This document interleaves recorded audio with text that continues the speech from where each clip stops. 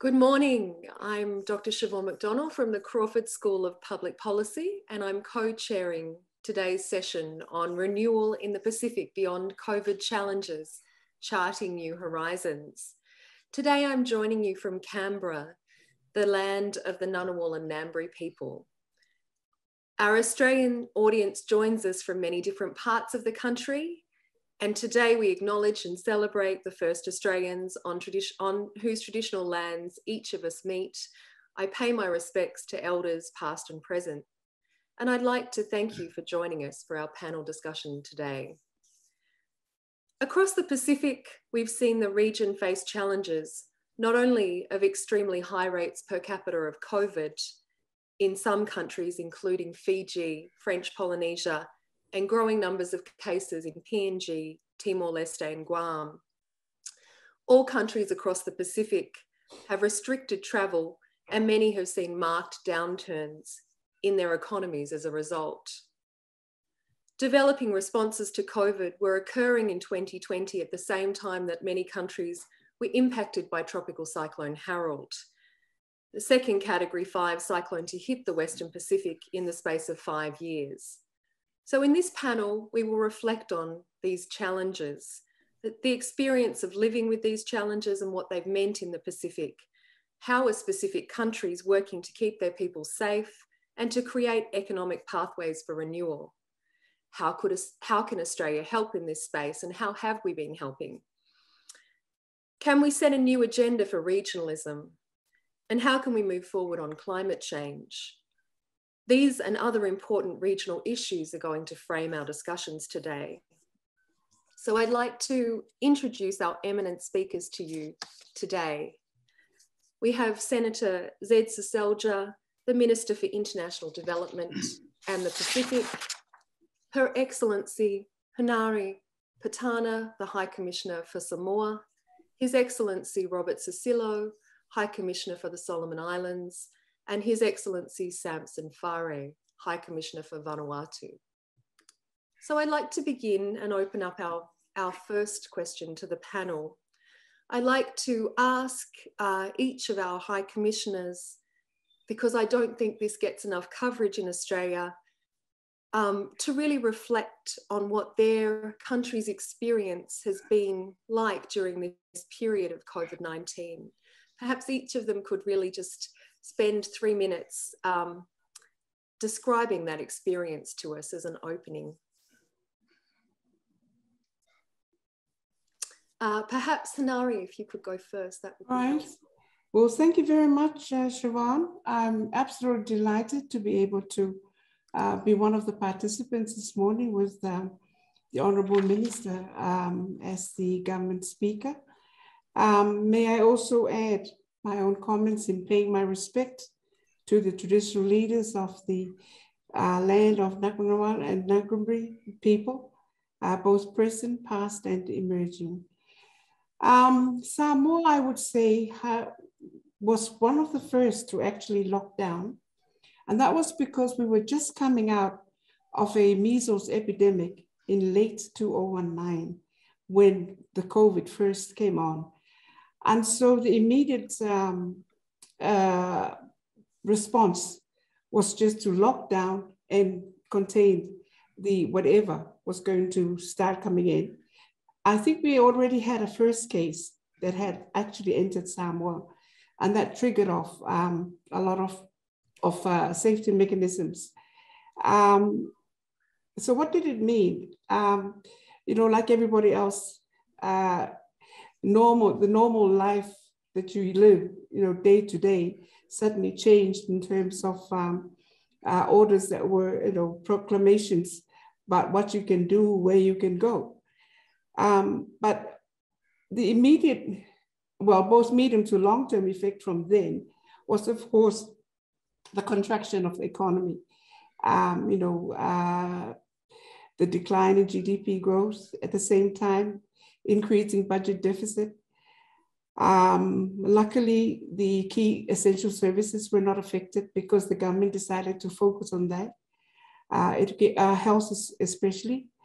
And immediately they went into a national emergency committee to coordinate everything that was had to be coordinated.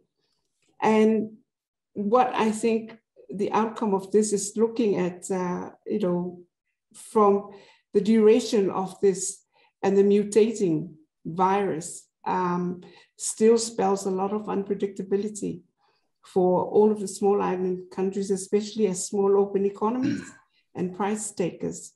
And right now, with the global impact of the pandemic, nobody knows how this is going to pan out. But, debt stress is probably one of those things. We did have a stimulus package that we actually introduced in the first budget, 2019-2020. And again, in this budget, but unfortunately, we also had elections and the political uncertainty for about 4 months, and the outcome of which now we will see some by-elections. So it'll just add to the cost. And I think the real effect of that stimulus package is highly questionable now because of all of these factors coming into play. But what is the positive side for Samoa? Samoa is probably one of the countries that is COVID-free at present, because we locked down and we locked down hard. And we continue to do that. And because of that, we also would like to thank our development partners who came to the rescue with the vaccines. And the rollout has been pretty good. At present, we're hitting a rate of close to 80% for the first jab and close to 50% for the second jab.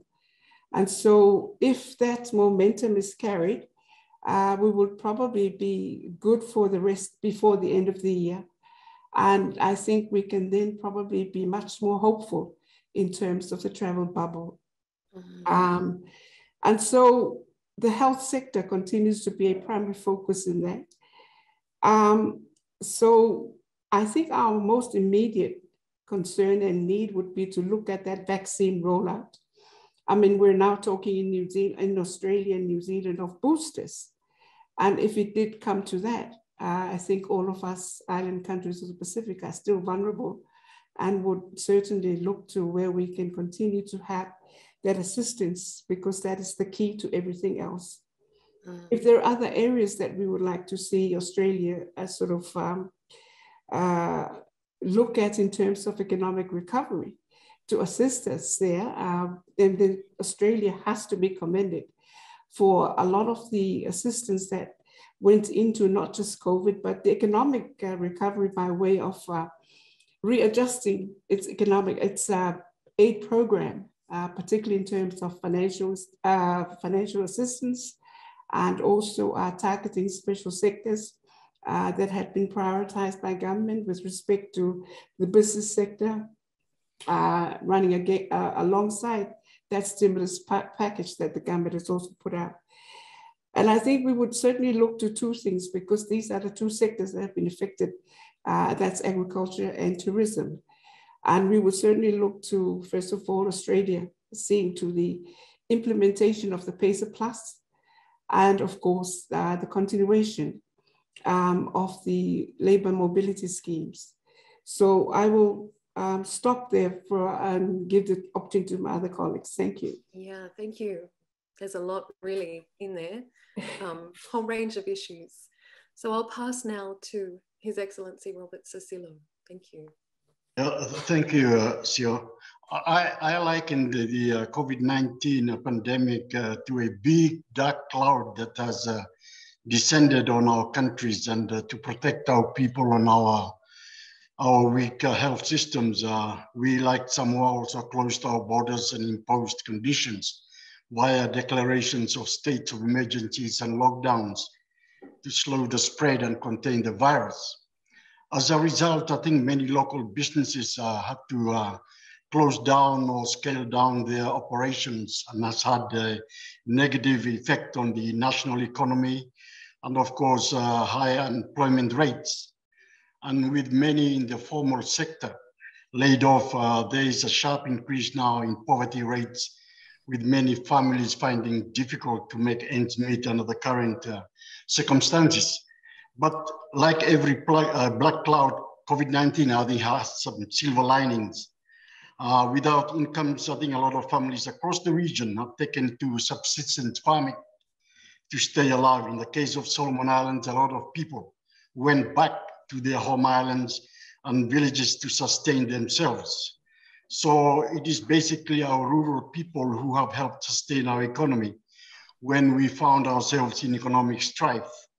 As a result, there are now more investments in the cocoa and coconut industries and kava, and we are now exporting cassava to Australia, something we didn't do in the past.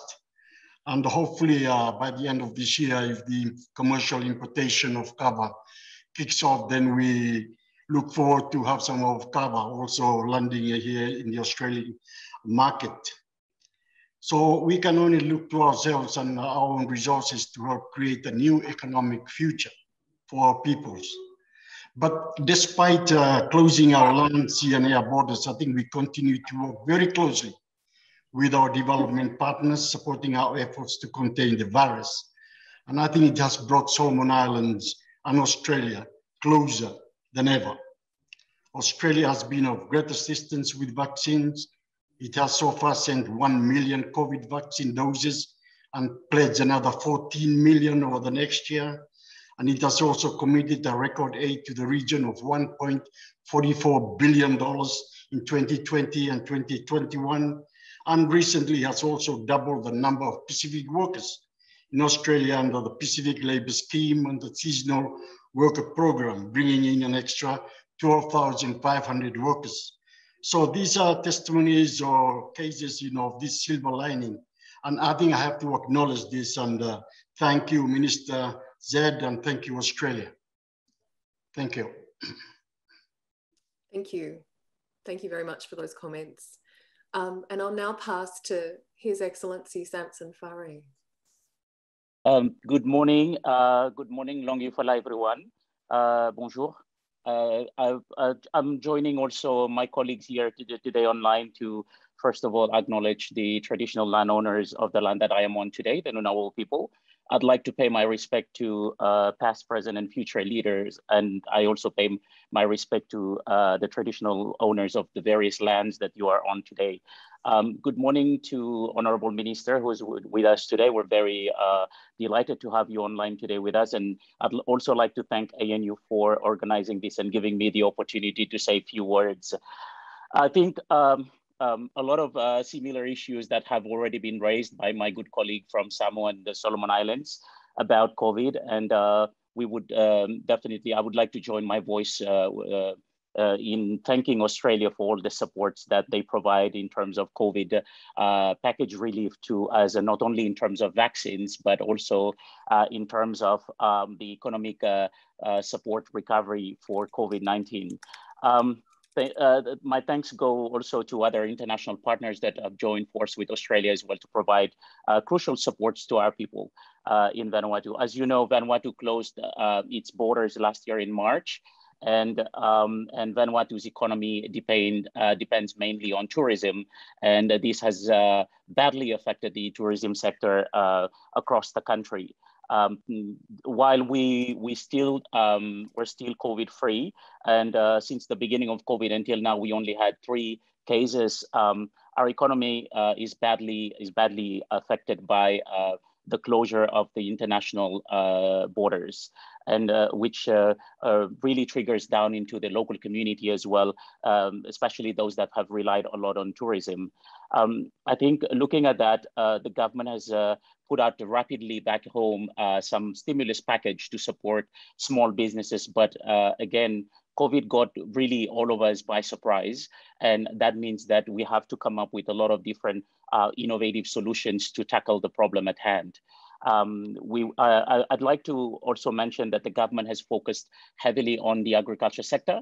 And as you might know, we've recently had our National Agriculture Week on the island of Tanna. And this was a success whereby we bring a lot of farmers from across the countries to come and display their produce, but also display their techniques on and provide more of a, I would say, a platform where people can come and see how agriculture can actually be a benefit to the current situations in the country. On a number of issues that I'd like to raise in moving forward, I'd like to say that Vanuatu, like other Pacific Island countries, we've already faced with a lot of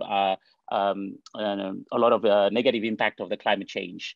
And so before COVID, the climate change has already affected the economy of the country in terms of a lot of different negative impacts that we've noticed in the country, especially erosion of the important infrastructure, because most of our islands in the Pacific, the infrastructure are located on the coastal area.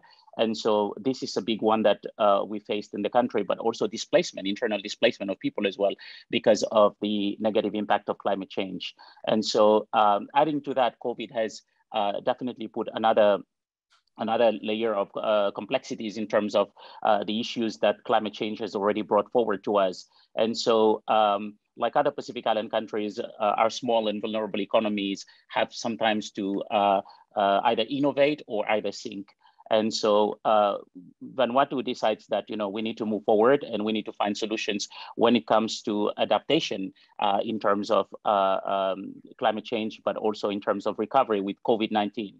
I'd like to also mention in terms of the different supports that we have received as well, and how can we move forward in also implementing them. I think looking right now, as it stands right now, all the government stimulus will come to an end, and we will now have to think forward on how to make sure that we recover from this COVID, but we also look into the long term.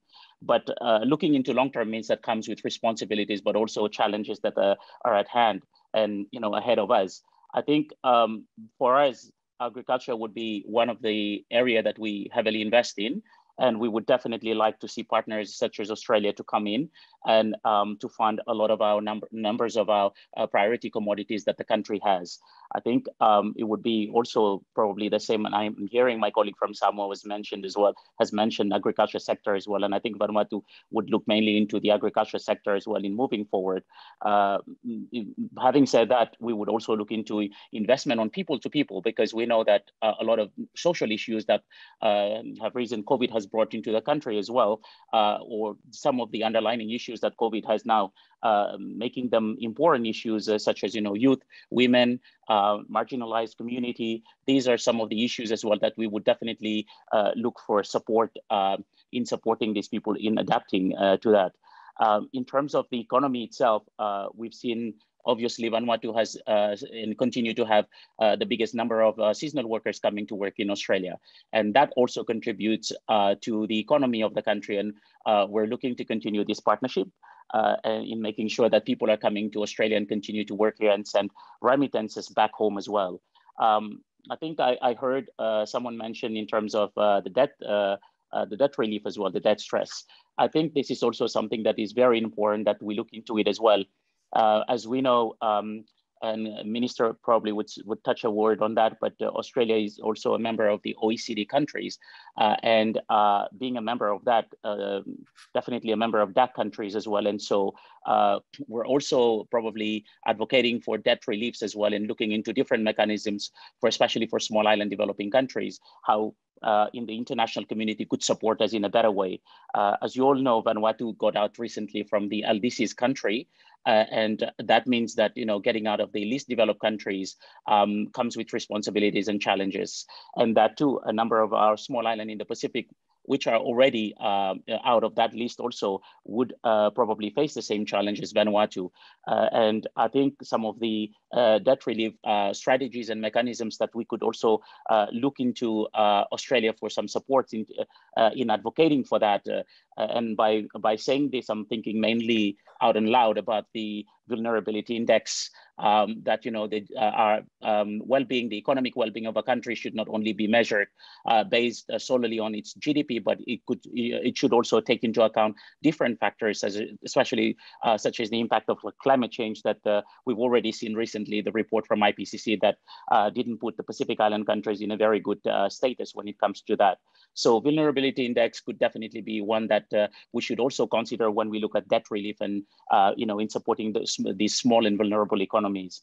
And so I'll stop here, and I'll let the members of the panel say more stuff about this. But I think this is really important to us that we look into this direction. I think I would like to raise, the chair, I'd just like to raise one last word. I think right now, when I spoke about the agriculture, I'm thinking mainly about kava itself. And we're very much delighted that Australia has announced or had announced previously about a commercial pilot on kava. And we would definitely be looking forward to work closely with Australia in speeding up the process of this commercial pilot to be coming into realization. Thank you. Thank you. Well, a range of issues there. We've heard about COVID vaccines, agricultural support, obviously the seasonal worker, Pacific Labour Program, debt relief, a whole series of issues. I'd like to ask Minister Seselja, how can Australia best assist the Pacific region given its special status as our family? Well, thank you very much, Siobhan, and Excellencies, great to see you all. Thank you for your contributions. I'm sorry we're not able to meet in person at the moment, but I've enjoyed those discussions we have had in person in recent months. Samson, can I say I'm disappointed you chose to dress so conservatively today. I was hoping that you might wear something bright and loud for us, but you've gone very conservative. So next time we'll go even further. But look, thank you, Siobhan, for hosting, and thank you for the contributions. I've been taking notes. But certainly since I've taken on this role in December of last year and well before that, the government, of course, has been, when we look to the Pacific, as we always do, we've looked to listen to the needs and the concerns of our Pacific family. And of course, at this time, with the COVID crisis, and we've heard, I think, from our homes there about the dual nature of these crises, the health crisis and the economic crisis. And in the Pacific, that has been quite pronounced because, as we know, there have been parts of the Pacific that have been completely COVID-free and done an extraordinary job in preventing the spread of this disease. Other places are battling outbreaks and battling those serious health impacts that come with that. But all of them, regardless of their COVID status, have suffered the economic impacts of responding to this virus. And so when I think about what we can do going forward, the framework, I think, that the PM set out and the statement of principle that our Prime Minister set out some time ago when he said that we have a moral and an economic responsibility to support our Pacific neighbours in getting vaccinated and coming through this crisis has very much framed the way we've responded. So whether that is in vaccine support, and that's now around 1.7 million doses, Australian doses have gone into the Pacific, over 2.5 million now into the region, and of course many more to come. But the vaccine support is not just about dumping vaccines by any stretch. It is about delivering the vaccines that are much needed, but providing the end-to-end support. So we've backed that up with equipment. We've backed that up with AUSMAT teams where they've been required, with other specialist support, with testing equipment, with logistics. All of these things are important over and above those much needed life-saving vaccines. And we've been partnering with countries in the region to make sure that we're able to deliver that. The other area, of course, is the economic side of things. And as I mentioned earlier, we know that for some countries that have been very, very successful in controlling COVID, in some cases no COVID, though the economic impacts of those shut borders, particularly on tourism-reliant economies, but beyond even that, the economic disruption has been real. And so our $300 million package that we announced was all about helping stabilise governments and economies, helping them deliver social safety nets, health, making sure that air connectivity continued. We've provided loans on top of those grants, substantial loans that help stabilise government's responses. And we've also been investing in the future in infrastructure. That's important because that creates jobs now, but also economic recovery. And then we've also, as we look at other levels of support, I think the other thing that's been really important and it's been really mutually beneficial has been the resumption of Pacific labour. Over 10,000 have come since September, since we resumed. And that has, I think, been a real lifeline for our farmers who are putting food on our table. But also it's been, I know, very important to Pacific Island nations, as those remittances are an important part of the economy and have become a more important part of the economy as other sources of revenue have significantly slowed down.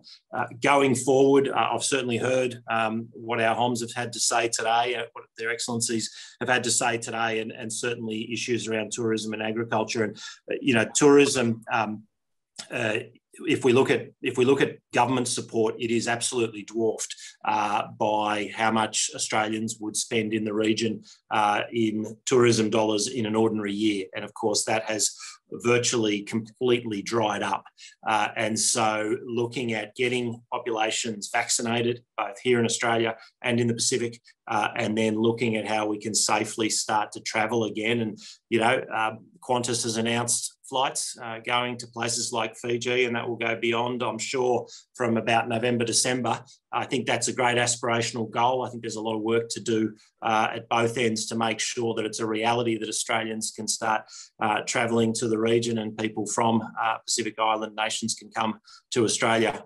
That'll be a great thing. And the amount of money that flows in ordinary times, as I say, dwarfs anything that governments are able to do, despite our record $1.7 billion investment in the Pacific in the last 12 months. So I'll probably leave it there, Chair. There is a lot to discuss. There's a lot of important issues that have been raised, but I know you've got other questions, and I'm sure you'll draw us out on that, and I'm keen to hear more from our excellencies.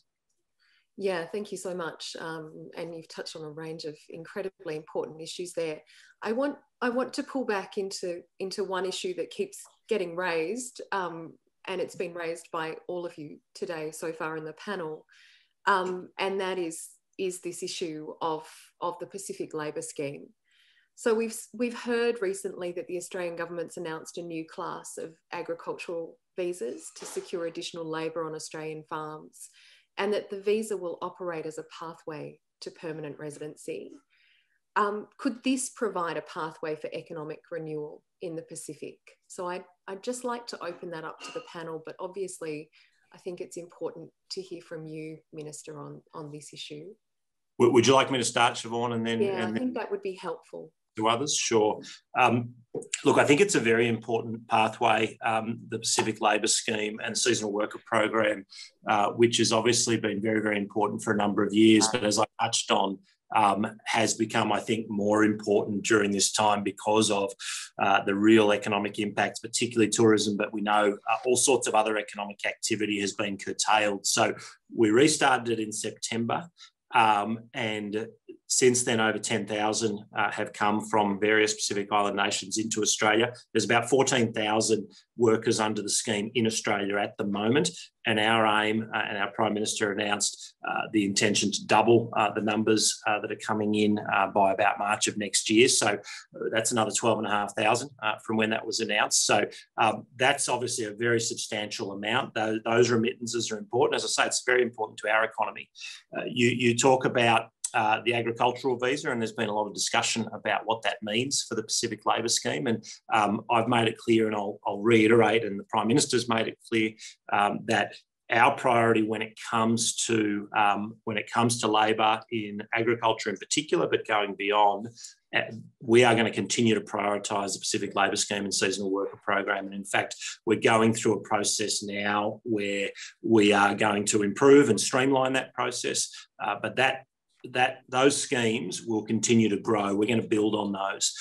They are important to us and they are important to our family in the Pacific, and we value those schemes for both of those reasons. And so we put an absolute premium on it. There's no doubt, though, that our agriculture sector is suffering from pretty significant shortages. And so not only will we need to significantly boost the number of people coming through the Pacific Labour Scheme, but we will look for other ways, and the agricultural visa is part of that. Of course, we've seen issues around free trade agreements with the UK and some of the changes to the rules around backpackers, which necessitated some adjustments as well. So it's really important that our farmers have the workers that they need. That's for our export markets, but also for Australians to be able to get the food and fibre produce that they need. But just to make it clear, as we go through that process, and we will be engaging with Pacific Island nations now as we go through a reform process to improve. So we'll be listening to that feedback, and of course some of that feedback will start today, no doubt, but the feedback on what needs to change or improve. But that's very much the pathway that we've set out, and it will be a very important part of the economic recovery. Okay, I'd like to open it up to some of the other panellists. Thank you, Siobhan. If I can just quickly come in. Of course. Yes. I think there is something to say about this pathway to, the permanent residency that's under the agriculture visa. In some ways, you could say it's a double-edged sword for the Pacific in terms of the drain of skilled and semi-skilled workers, and especially those who will have been under the Pacific scheme for quite some time and have probably developed skills that could actually enhance, whether it's horticulture or other forms of sectors, the sectors that we're working in, other forms of engaging in economic activity. But I think, to me, yes, the labor schemes are certainly, part and parcel of looking at economic recovery for the region. And we've all been engaged with the government for quite some time now in terms of looking at this new roadmap on sustainable, practice of the implementation of the mobility schemes. I think if there's one thing I might like to explore with respect to the this pathway, if there is a chance going into the future, and we're talking now, bringing in climate change with respect to climate refugees that might come out as a result of, rising sea levels, Tuvalu, Kiribati being the worst off at the moment. I think we're heading that way as we see the progressive impact of climate change on the Pacific, and that there is real concern that there will be, climate change refugees. And so if there is some way of looking at both medium to long term as to whether the labor mobility schemes can be seen as an instrument towards some way of facilitating into the future such a pathway, for not necessarily that, but also a parallel way of looking to where Australia and other nations could look at accommodating the impact of climate change on the potential real threat of having refugees coming out of that. Thank you. Thank you. And that was a position that was long put forward by former President Anote Tong, but also resisted by many other Pacific leaders, the pathway of climate refugees. Any other panelists? On the new AG visa, my only hope is that the terms and conditions of the AG visa will be exactly the same as the seasonal workers program and the PLS visas, and that for the latter two, to be fair, if the option of permanent residency should also be given to the other two. How and when that will, I guess it's a matter for each country to decide. And also on the age limit, I think the current age limit for the two schemes is from 21 to 45, I think. Our preference now is to increase it to 55, since a lot of our workers with the necessary skills are around that age. And also I think their experience, and I'm sure a lot of employers would like to employ experienced workers who can take up senior management roles. And on the also on the current arrangements, I think the SWP and the PLS are only confined to rural and regional Australia. Maybe perhaps we should also start looking about opening up the urban and metropolitan Australia, where the demand for semi-skilled labor is very, very high. I thought I'll just flag those issues for future consideration, especially in terms of making these schemes very well. But otherwise, it's a very, very important scheme, and I'm sure it benefits both countries, Australia and Solomon Islands. So it's a win-win situation. Thank you. All right, and can I just come in quickly and mention a few words around the Pacific labor mobility, but especially agricultural visa. I think from our side, we've had a couple of meetings with the DFAT in terms of getting more information in terms of agricultural visa. I think on way forward, we would like to see more engagement with DFAT in terms of the agricultural visa itself. And I joined my colleague from the Solomon Islands by saying that if the terms and conditions could be exactly the same as ours and not making one more favorable to the other one. And as we all know, Pacific labor mobility is so important to us Pacific Island countries, but also with Timor-Leste, that it sends important economic remittance back to our countries to support our economy. Another thing that I'd like also to flag is in terms of we are looking also, and we're engaging in terms of finding out more in terms of the remittance back to our Pacific Island countries and Timor-Leste. We have some data on that. We know that some international organizations have undertaken some studies in that, but we would also like to see also our contributions as Pacific family to Australian economy in terms of knowing if some studies could be undertaken by a number of researchers that are with us here today online, but also through you, Minister, if we could see some studies done here in Australia to value our impact in terms of the Australian economy on how much in terms of the monetary value, how much we contribute to the Australian economy by being here in Australia, not only for our farmers that are so important to us because they put food in our plates, but also to our rural towns as well, in finding out how much of our workers, how much of their savings or how much of their earnings are invested back into these rural communities that they live in.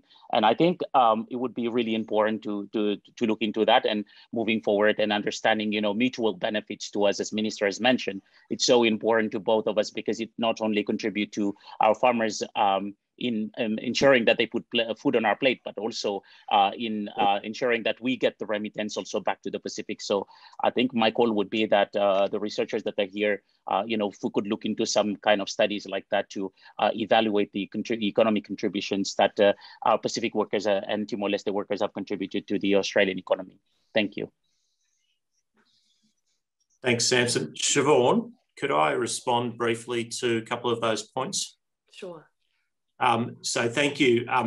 On the questions around, and Samson's call, I think, on more study, I think the department is always looking at these kind of economic impacts, but we've got a number of eminent people on this call, so we can have more discussions about what potential research programs there are to perhaps drill deeper. On the specific issues that have been raised around age limits, I think that is something we're very carefully considering, and we're very open to looking at potential changes to the age limits between 21 and 45. So that's something that I think we'll have more to say on soon. And also on the terms and conditions that have been raised. So we're very much proceeding on the basis. So we've said we're going to reform PLS and SWP, and those things, those moves are coming. But also with the ag visa, we've said that it would mirror the kind of terms and conditions that we see with our Pacific schemes. And I think that's really important. It's a really important point to emphasise, because there's been a little bit of commentary even in the last couple of days that sort of suggested something quite the opposite, not coming from the government, but from some critics. And so I would just make that point again, that it's very much designed to mirror what we have and build on and complement, not in any way undermine. And Ari makes the great point about, if there was a pathway to permanency, what does that mean from a brain drain perspective? And of course, that's where all of these steps forward will be done in conjunction and in consultation with our Pacific neighbours. So, we would obviously be having those discussions and hearing from your governments about, what kind of improvements you want and what are some things that you might be concerned about as well. Thank you. Okay, thank you. It's been raised on a number of occasions already by the panel, so I want us now to start having a little discussion around these issues of climate change. So the recent IPCC report has put forward this very clear scientific picture that over the next 20 years, global temperatures are expected to reach or exceed 1.5 degrees of warming. This has a number of very serious implications in the Pacific, including dramatic increases in sea level rise, increased intensity of cyclones, and declining availability of fresh water, just to name a few. Pacific leaders continue to state that climate change remains the greatest threat to the future of the region, and this is very important in terms of Pacific Island Forum statements that have come out. So the Boy Declaration, for example, Kainaki-Lua, the Kainaki-Lua Declaration.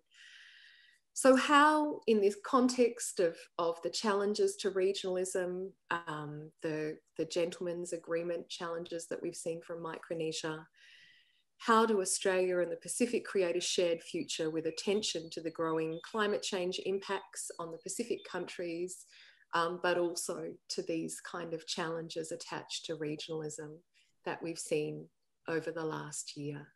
So I'm pulling together these two issues now of climate change, but also regionalism. And I open this now for discussion by the panel. It's a big whooping. Really? Maybe I'll step in and risk my neck on this one. I think that with respect to climate change, I mean, we all know the dire impact of that. And we do respect Australia for the stand it's taken on, climate change with respect to the Paris Agreement and other climate agreements. But at the same time, I think that there are still other areas that we could explore together. And we've got the global, environment fund, and other financing mechanisms that the islands have fallen on in terms of seeking financing for adaptation projects to build resilience in the economy, in their countries. But if there's anything, I think it has been raised, and it's the Pacific Forum Secretariat has been pushing this. It's to look at also the possibility of a resilience fund. Now, when crises occur, usually it's more on a national basis rather than on an individual basis. And most often the effect of assistance that comes in, even though it's administered widely by the government, the trickle-down effects to those at the grassroots, it's actually quite significantly less than expected. So there's no real material impact when the vulnerability of these people is exposed, whether it's cyclones and flooding and that sort of thing. So there's also a lot of bureaucracy involved in administering funds. And also the other side of the coin is that in accessing some of these funds, the amount of bureaucracy, it's just too much. And they sometimes have to bring in capacity, outside capacity to assist governments to design, projects that fit in. And yet we're talking about, real lives being lost and exposed. And so the Secretariat had raised this about building in contributions from various development partners interested in building a resilience fund that could be tapped and go straight into these, vulnerable sectors at the grassroots when these things happen. So that way, at least you can say that at the end of the day, don't just cover just about everybody, but these vulnerable, exposed parts of the community. Thank you. I'll stop there. Thank you. So another panelist who would like to make a contribution. Yeah, okay, I'll take it.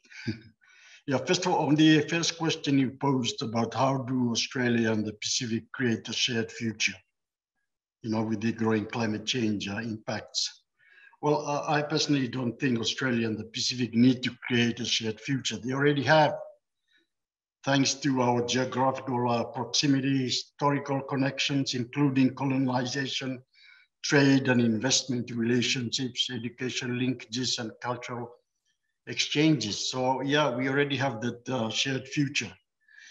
And at our leaders' virtual summit just last month, on 6th of August, they did reaffirm that climate change is still the single greatest threat facing the Blue Pacific and recommit to the goals of the Paris Agreement. And we are just a couple of weeks away from the COP26 in Glasgow. And I'm sure there are a lot of discussions now, particularly among the biggest emitters, to the agreed target of net zero emissions by 2050, and to also increase their contributions to climate funds. And here I must acknowledge Australia's contribution of 500 million for climate adaptation in the region for the period 2020 to 25, and its technology investment roadmap to drive renewable energy. I think that's something that we have to acknowledge and commend Australia for coming up with that roadmap, because that certainly would help in terms of meeting all our Paris commitments. And just last Friday, I was heartened to read in the Canberra Times that Deputy Prime Minister Barnaby Joyce is leaving the door open to a deal with the Prime Minister on net zero emissions by 2050. So I hope by come the Glasgow climate change meeting, I think something positive will come out of the political process here in Australia. Thank you. Thank you. Yes. Hi, Commissioner Fare, if you'd like to make a contribution. Sorry, you're just on mute. Can you hear me now? Yes. Yes. Yeah. Okay. Thank you so much to the panelists, but also for some of these great questions coming up. I'd also like to add my voice in terms of the first question that you raised in terms of climate change.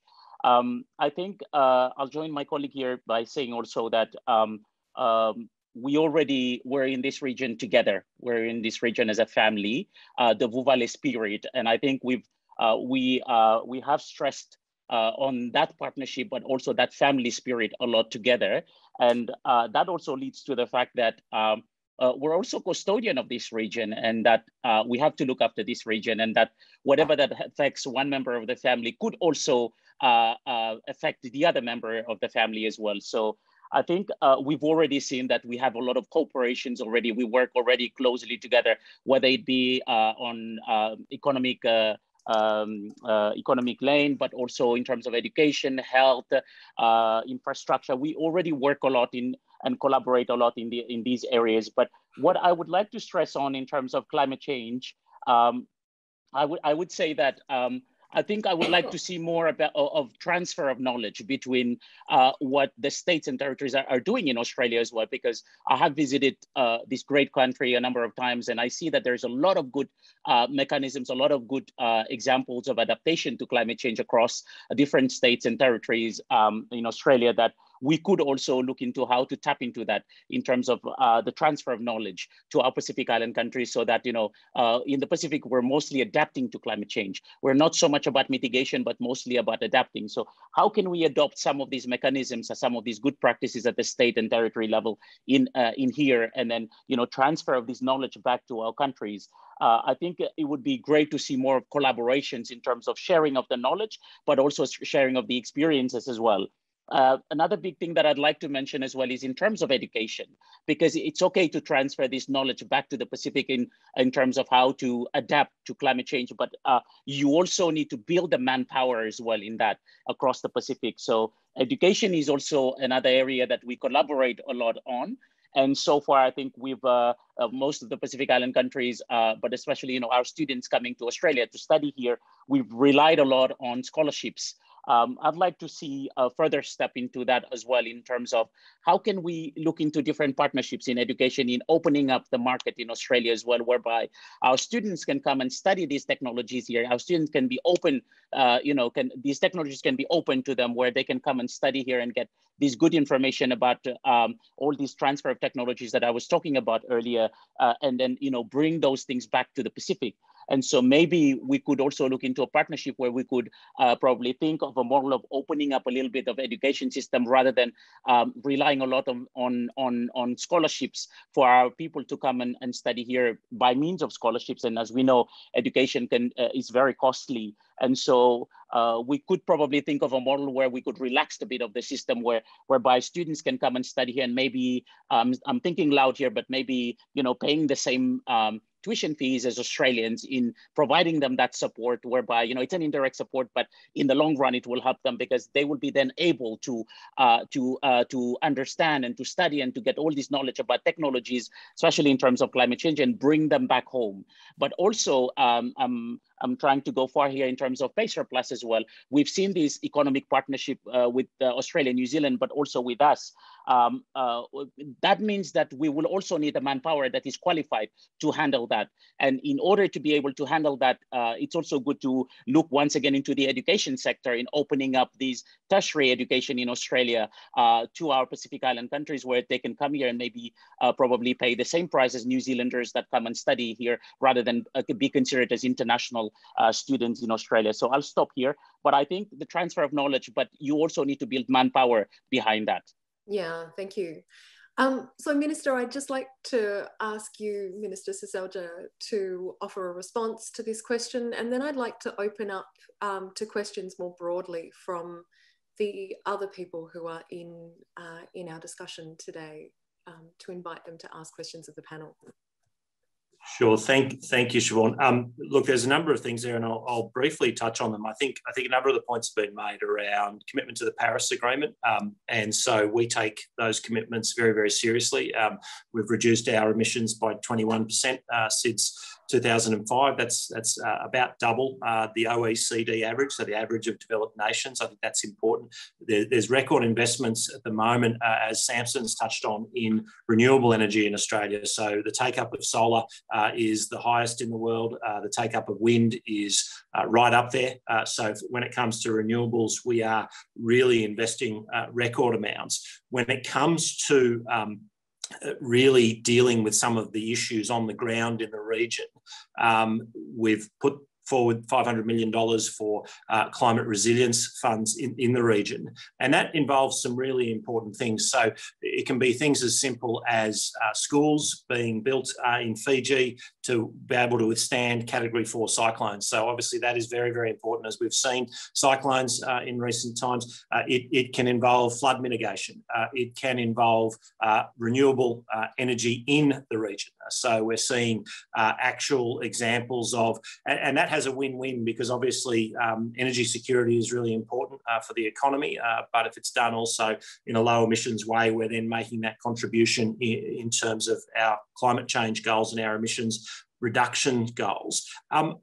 the point that Samson made, I think, is really important just to touch on about knowledge transfer, because one of the things that our Prime Minister has said has been that with 2/3 of emissions coming from the developing world, and he has said he doesn't want to see the developing world held back through taxes. What he wants to see is the world coming together to develop the new technologies so that economic growth can occur whilst reducing emissions right around the world. And that's the way we will see the goals of the Paris Agreement met, is when all countries have that ability to have economic development as well as reducing their emissions at the same time, particularly through energy and other areas. So that technology roadmap is important, and so knowledge transfer is important. But Siobhan, I know you combine two things with climate change and the voice of the region and regionalism. Just finally on that, and I might bring those two together. I mean, obviously, we're working very closely with our colleagues in the PIF, our Micronesian colleagues, pushing and encouraging everyone to stay together. And for example, I think when we look at the issue of climate change, the voice of the Pacific together, the voice of PIF has been a very powerful one. Far more powerful than I think the voices of any of those individual nations would be. And I would just say that perhaps highlights the importance of finding a way forward, of listening to the concerns that have been raised. I've had many discussions with counterparts in Micronesia and beyond about their concerns, about what reforms might be necessary in order to make sure that the PIF can continue in its with its current membership and perhaps with some reforms going forward. So I think those two issues come together well, that on an issue that's very important to the region, that advocacy has been loud around the world, but I think it's been far more powerful because it's been quite a united voice. Fabulous. So I'd like us now to just please join with me on reflecting on, in spite of all the difficulties of joining together in these virtual spaces, we've had this amazing insight into the Pacific and the fact that the Pacific does reach into Canberra in all these very exceptional ways. Please join with me in thanking our panellists today and the way in which they've brought us this very complex and rich set of perspectives. So thank you very much to all our panellists. Thank you to all of you for joining with us and really engaging in what I think has been a really fascinating panel discussion today. So thank you very much to all of you.